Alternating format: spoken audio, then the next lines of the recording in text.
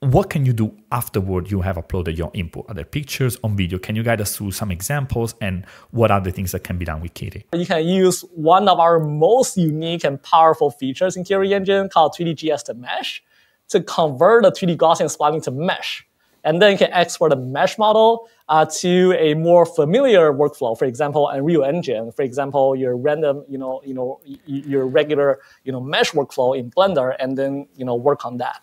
That's actually really cool. And actually we have a lot more exciting features coming this year. So about 3D Gaussian splatting. So I'm so excited. So you mentioned, okay, I've got this beautifully represented photorealistic car. Let's imagine, right? Because we are saying hard to scan. Let's pick a car. Now I can turn that car into a mesh. That's gonna turn pretty good, right? Unlike anything that I would ever get from a photogrammetry scan because of those reasons. Right? Exactly. So I use, in a way, Gaussian splatting as a tool to give me a mesh of a 3D model that would be impossible to scan. Let's imagine. That's definitely true. And actually, because of that, we had a dedicated scanning method called featureless object scan. Actually, it uses the same method as 3D Gaussian 3D to mesh. But it's more straightforward. Telling people, oh, you can actually 3D scan featureless object using this feature and get this mesh of a car that was impossible before. Yeah, and I've got literally a mesh of a water bottle and a metal bottle as well, and they were like pretty spot on. So again, can testify, it's true. Now, the point is, then what? In a sense, I am now stuck between these two worlds, right? I want the photorealism of the splats, but I want it to behave it like a mesh so that, for example, let's go back to the car, and I'm here, I'm pushing a little boundaries here. What if I want the door to open? Yeah. That's a really harsh question. And the short answer is you probably won't get what you want in a short span of time. Right. So when you think about just, the operations you want to achieve, like, you want to scan a car and you want the door to open, right? Even before 3D Gaussian splatting, right? We have photogrammetry there for like 10 years, more than 10 years.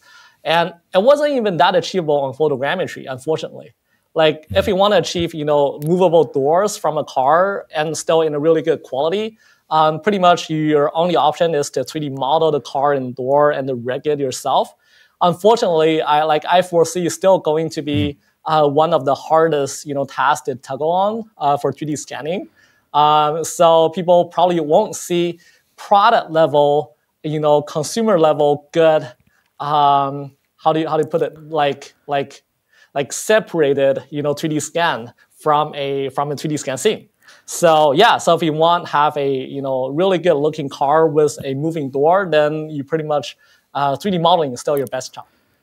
But let's imagine though that I want, for example, to have a static object in my scene, then I could still, for example, could I add physics to it, for example? Oh, absolutely.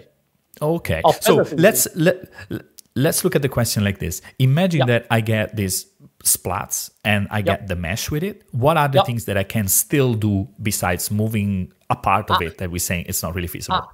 I see. So actually, we've seen people, because right now Kitty engine can produce both mesh and 3D GS file from a 3D Gaussian capture. We've seen what people have been doing is they download both mesh version and the 3D Gaussian splatting version.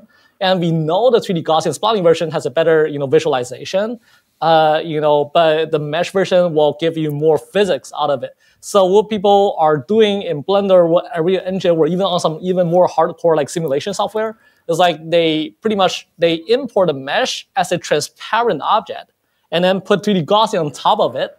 And then they run simulations, they run physics, they run hardcore, calculations. And then all of a sudden you have the same, simulation effects, but on a more, visually represented way as a 3D Gaussian splatting. So yeah, that's actually pretty cool. So you mentioned this example, and I'm curious, what else are people doing with these models? Maybe you can tell us, because I imagine there are thousands of people scanning, and what are some of the use cases you have experienced? They're totally two different use cases. I should tell you both. Actually, I'll tell the full story. If you enjoyed this conversation, you can read the rest of the interview on XRI Spotlight by clicking the first link in the episode description. If you enjoy it, make sure to subscribe to the newsletter to get weekly interviews like this one directly in your inbox, and access to a list of tools and apps that allow you to experience Gaussian splatting in VR on Quest or Vision Pro. If reading is not your thing, you can keep watching here on YouTube. Till next time.